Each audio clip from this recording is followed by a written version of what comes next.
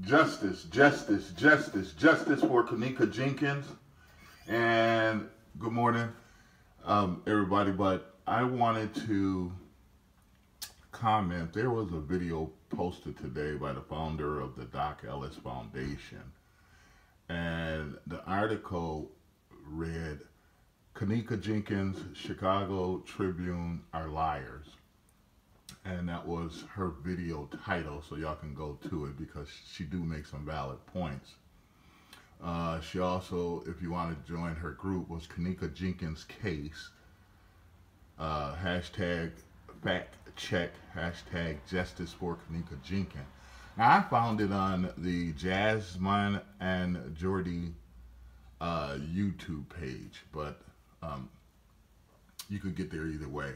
She has some valid points, and so I just want to say real briefly is, now we have to remember, the Chicago Tribune is not the investigative team nor the justice system in the United States. And we just have to stay focused on getting justice for Kenneka Jenkins and for Tareesa Martain, her mother, by staying focused on the facts. And the facts is that Kenneka is dead. The fact is there's a lot of unanswered questions. The fact is the mother is grieving. The fact is the community is grieving. That energy from everybody on YouTube or wherever they're tuning into this is necessary.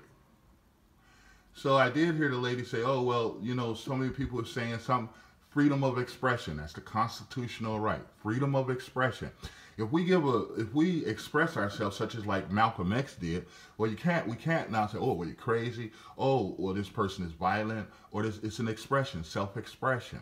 And everybody who has come upon the Kenneka Jenkins case, they have a right to express themselves. Because why? They have feelings, they have emotions, they have children, they have loved ones. And so that's necessary. And we just got to remember that the Chicago Tribune, obviously they're liars, and obviously they don't run the justice system, nor do they run us.